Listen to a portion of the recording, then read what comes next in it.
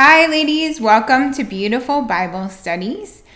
We are in the middle of our study of the book of Ruth. So this week we are going to be talking about Ruth chapter 3. And I think I have some fun insights to share with you, and I hope that you'll like them as much as I do. But before we get started with that, I wanted to mention just one quick thing, and that is that we are going to be doing an Advent study together in the month of December. So I just wanted to let you know so you can mark your calendars and look forward to that. I hope you'll spend this upcoming Christmas season together with all of the ladies inside of Beautiful Bible Studies. So I wanted to start out with a little story today about a time when my husband first asked me out on, I guess you would say it was a date. It was lunch, but I was really hesitant about going. I wasn't sure if it was the right thing, but my friend Martha talked me into going. She said, it's just lunch. He's a really nice guy. I really think you should go. And I trusted Martha and her opinion, and I'm so glad that I did, because little did I know the Holy Spirit was involved in this whole process. And he brought us together, and now we're partners for life. And I couldn't ask for a better partner. I'm very blessed.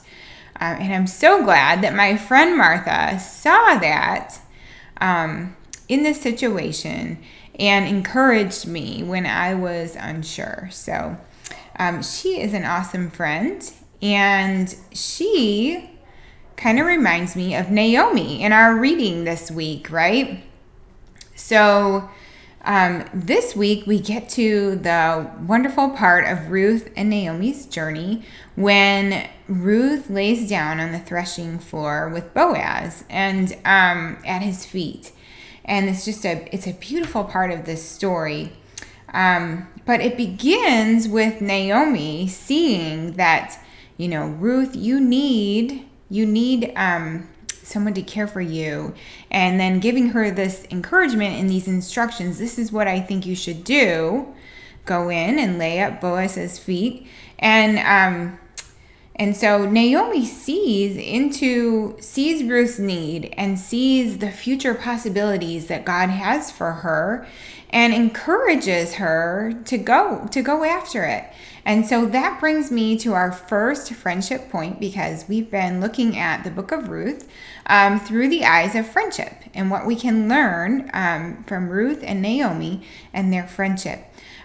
So a friend sees your bright future and points you in the right direction. That's what Martha did for me, and that is what Naomi did for Ruth. She saw, she had in her sight God's plan, and she pointed Ruth in that direction. So we can do that for each other as friends. When we look at our friends, and sometimes we might have like a fleeting thought about a friend, about something that we see in them that could be God's call in their life, or it could be a characteristic of God that we see in our friend, or it may even be, like in my case, the idea that, you really should go out with this man, like this. I think this is the right thing for you. If we share that with our friends, if we don't stuff it down or ignore it, but actually speak it out and share it with them and encourage them, we can help them narrow in on God's path for their lives. And that is a tremendous blessing. And I think it's our privilege and it's our duty as friends and children of God to point each other in the right direction. So that's my first friendship point for today. And the second one is a friend trusts. So Naomi shares with Ruth exactly what to do. And, Ruth comes from another culture, so I'm guessing this might have sounded a little crazy to her. I don't know exactly what they did in Moab, but these were very specific instructions, and they were very unusual sounding instructions, right? And they were instructions that put Ruth in a position that could have been potentially dangerous for her to go out alone at night as a woman. And then also to put herself in a position where if she was seen, there could be some scandalous rumors that would go around about her. So she put a lot of trust in her friend Naomi and following her instructions and believing that Naomi truly does have her best interests in mind. So a friend trusts. And I love the way Ruth answered Naomi. She said, "I will do whatever you say." Now, I would love to have a friend where I trust them so much that I will do whatever they say. I think I have a few friends like that, but that doesn't come easily. You have to earn that position in somebody's life where they can trust you to the point that they know that you really have their best interests in mind. And I would love to be that kind of friend for someone too. Not because, you want to boss around your friends. That's not the point.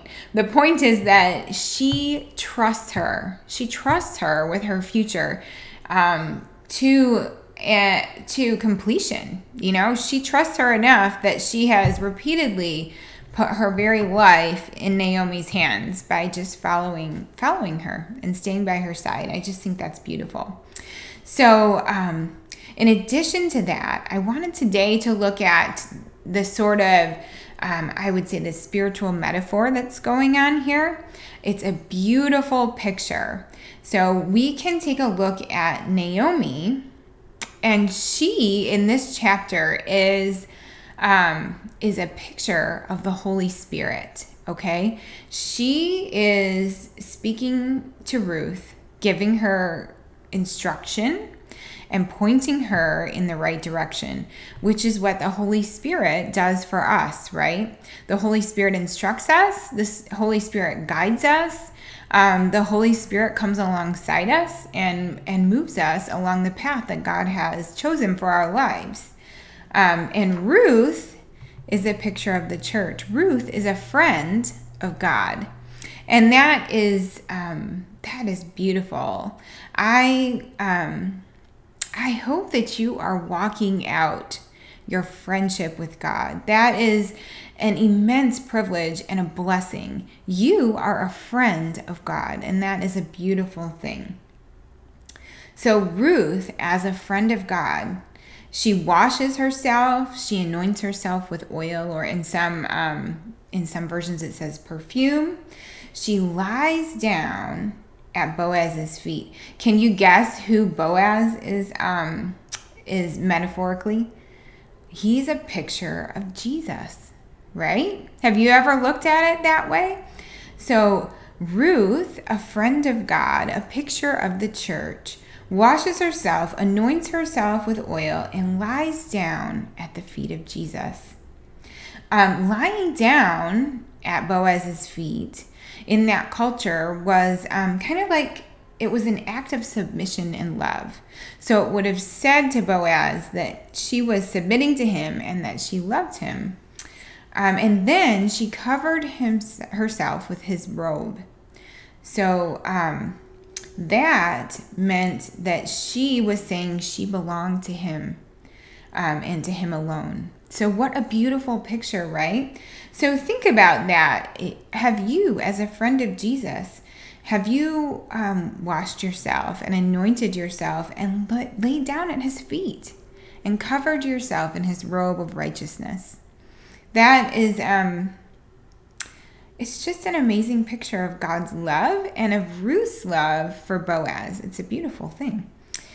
And then Boaz, as a picture of Jesus, he sees her act of submission and love, and he blesses her immediately with provision, right?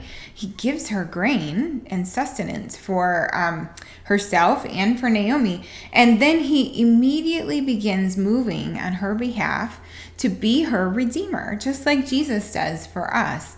When we submit our lives to him, he immediately begins moving in an act of redemption, in covering us with his robe of righteousness, in providing for us, and bringing us new life.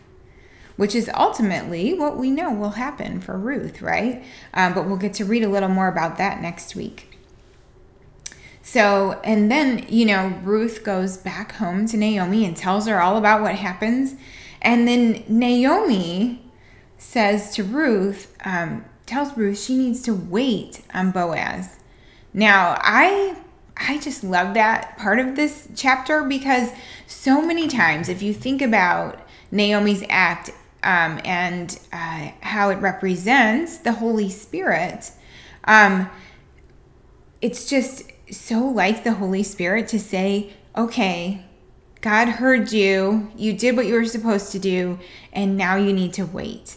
How many times have you heard that in your life? I know for me, I've heard that many times, but I want to encourage you right now, if you are in a season of waiting, many times the Holy Spirit has spoken to my heart to wait, and every time he comes through. Okay, so think back on those times when the Holy Spirit has come through for you, when that waiting has come fruitful and what God said to you has come to pass. And remember that a season of waiting doesn't mean that God isn't listening. It doesn't mean that God has said no. It's simply that. It's waiting and trusting him, trusting in the promise he's spoken to your heart, trusting in his love and care for your future and that good plan that he has for you. Like we read about in the book of Jeremiah, he has a good plan for us, a plan to prosper us and not to harm us. And we can trust in that. So I just want to encourage those of you who are waiting to remember that God has your best interests at heart, and he will come through for you. Okay, so that's all I have for chapter 3, but I do have a few discussion questions this week. Are you walking as a friend of God? Now, this is kind of a personal question, but if you want to answer it in the comments, I would love to chat with you about it. Or, just reflect on it for yourself in your spirit and ask the Lord, if you're not sure, ask the Lord, am I walking as a friend of God? Have you laid down at his feet? Do you live as if you believe his robe has covered you? And do you trust the voice of the Holy Spirit when you hear him? Okay, those are my questions for you. I love to hear your thoughts in the comments. I would love to hear any new revelation maybe you had as you were reading chapter 3 this week, or any way that the Spirit has spoken to you through Ruth and Naomi's story. Share those in the comments below. And until next time, remember, keep in his word and keep growing, because the world needs the extraordinary gifts God created in you. Good night.